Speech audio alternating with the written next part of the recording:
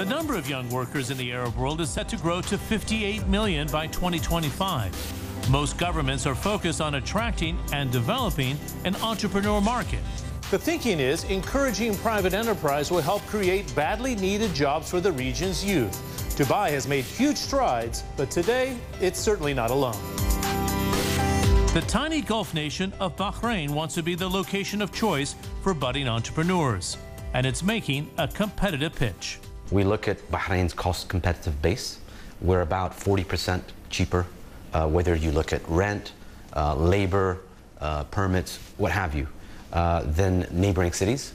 And if we can focus that on high value added sectors, technology being one, but it's financial services, it's logistics, then that can be a very unique selling point for the country. What's the counter argument to that you're too small to use as a base to leapfrog into a broader market? And I'm thinking Middle East, North Africa of 300 million consumers. Well, Bahrain is never going to be a selling point just for the local home market. We always look at ourselves as how can you access the broader market through Bahrain? So we're a member of the GCC.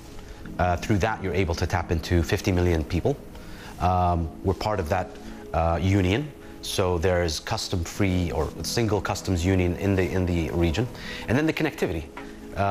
Bahrain has a causeway to the Kingdom of Saudi Arabia, largest economy in the region, 30 million people. You can get into Dammam by car in 30 to 45 minutes, to Riyadh by car in 4 hours. And then obviously the airport allows that connectivity to take place. So our focus is on why Bahrain?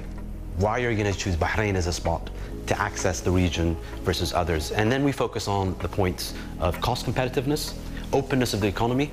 We allow 100% foreign ownership, not in a single zone, but across the country. And we've actually reformed our ownership laws in the last 12 months to allow 98% of our business activities to be open to foreign ownership. Only 2% are restricted to nationals. We're 6 years after the Arab Spring. We had tensions on the ground in Bahrain. Is there a lingering taste that it just is right below the surface and you have to convince foreign investors it's not an issue in Bahrain? I think the biggest challenge right now is convincing investors why Bahrain versus all the other competing cities. I think it's a case of why, and every country faces this, why your country versus another city. And it's really cities competing against each other. It's why Riyadh, not Jeddah? Why Abu Dhabi, not Dubai? And so I think the focus has to be on having a very clear value proposition. And so to us, it's economics, not politics, that is dictating the dialogue with companies and investors. And so, to us, it's making sure that we speak true facts, something that can resonate with an investor. And I think the unique selling points have to be based on facts and based on substance.